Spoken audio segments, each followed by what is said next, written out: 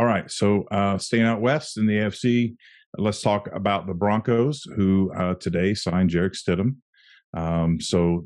That's their big news. They've got some other free agents they've signed. If you want to talk about those. Yeah, this is actually exactly what the Broncos needed to do. And of course, you get a guy like Sean Payton coming into the building. He's got a lot of experience, and he's going to know and tell the GM exactly what he wants to do. And I'm sure him and Russ have talked. Russ wants an offensive line, right? So you go pick up some offensive linemen and getting Mike McGlinchey.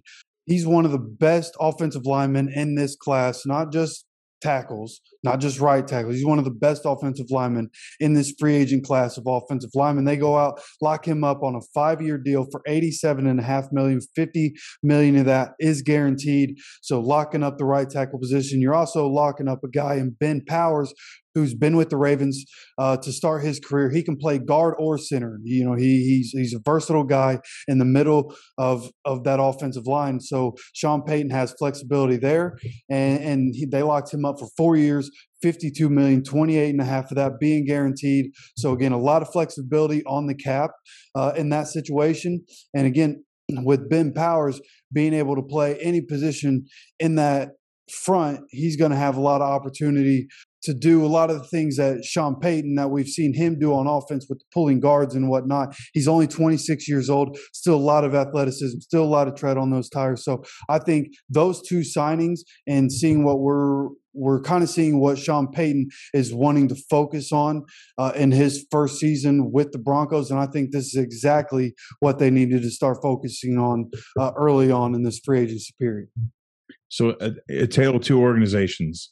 You see the confidence, you see the logic coming out of Denver, you see big changes happening, and conversely out of Vegas, there's not a whole lot of exciting stuff there to talk about. I think that may be indicative of the season to come out west, but we'll see. We'll see here in about 6 months.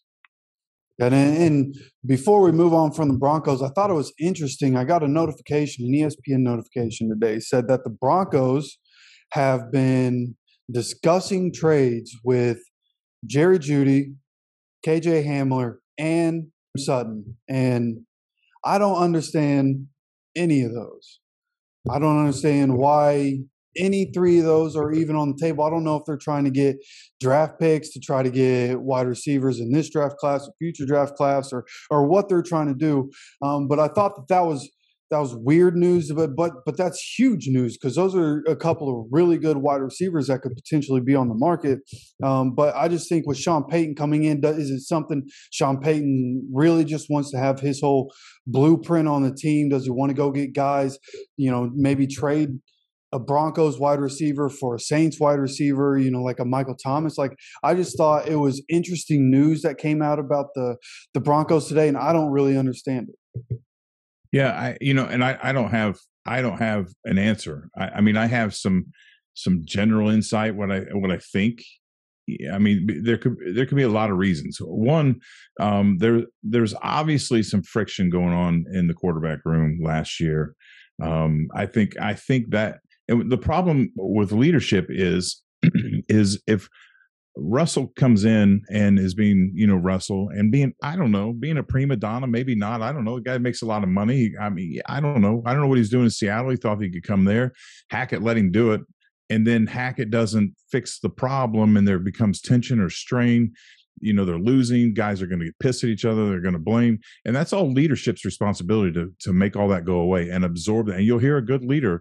You'll hear Belichick. You can watch an old Patriots game where somebody clearly fucked up in the game, and Belichick will say in the press conference, "That's all on me." On Monday morning, that wasn't the conversation he was having. But with the press, he was like, "It's on me. I'm the coach. It's all on me. It's on me." That's leadership. And Hackett obviously didn't have it. Hackett couldn't hack it. See what I did there? Sorry. So I would imagine. I mean, going after the young guys could be a thing. Bringing young guys now with the particular skills that he wants to build around Russ, that's a very good possibility. It could be a personality strain and a problem. And if they were bitching each other last year and they weren't getting along, and it's causing cohesion problems, maybe it's And maybe they want out. I don't know. There's a whole lot of things that come along with this when you're coming out of a toxic environment with a bad coach. And so that's the point I want to make, because I don't want to speculate what's happening. I just think it's probably related to the disaster that happened last year, and Peyton just trying to correct it now for the future. Maybe those guys went out. Maybe Russ wants them out. Maybe, Sean Payton sees it can't work. A lot of different things, but certainly it's because of the what he inherited. I'm sure. There's one thing I can say: I'm excited to see how it turns out. I'm a coach's fan, and I won't be on the Broncos bandwagon, but I will be watching and rooting. That's just the way I do things. I love to watch good coaches work. I really want this guy to turn this organization around and watch it happen, and I think he will.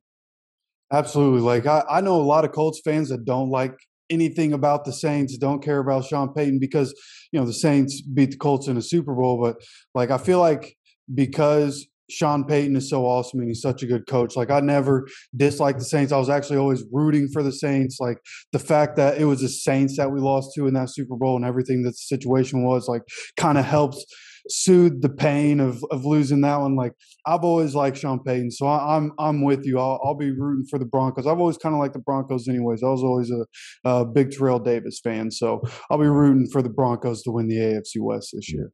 Well, and I heard a lot of people, a lot of Colts fans saying they didn't want Sean Payton to come to Indianapolis, because they take that moral high ground, like we're some spectacular organization that we only have certain personality quality. Well, he paid the bounty gate. He paid money to have. He's a horrible get the fuck out of here. Yeah, who cares? He's one of the best coaches in the NFL. This is a business where winning is what you do. Like we need Sean Payton. He got caught doing something that everybody else does, not to make it right. I mean, the guy had to be paid his sins for it, paid for his sins, and he's still one of the best coaches ever coached the game. So we're rooting for him.